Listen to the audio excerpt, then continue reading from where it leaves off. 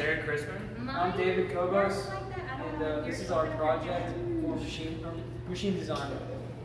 So we started the semester learning about how to model gears, design gears, and all the specifications. And then we went through learning what the shaft requirements were for those gears we designed. And then the end of the semester was coming up with the bearings for the shaft and gears that we had. So this is the culmination of all that.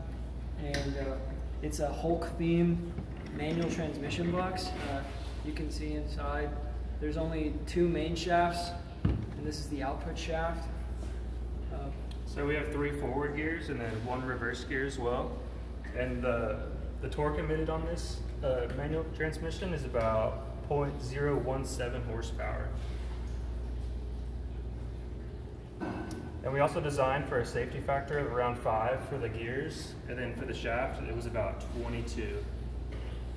So yeah, Go ahead and make this thing we're just gonna connect it to our power source. This is like our gasoline. This is our motor on this side as well, on the input shaft. Right now we're in neutral. We're gonna, reverse out of the garage. The output shaft. And then we're gonna go forward.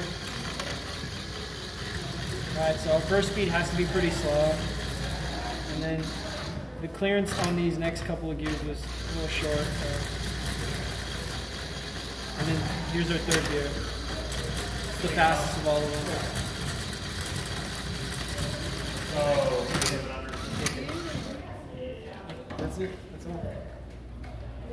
Sorry, is you okay? Yeah.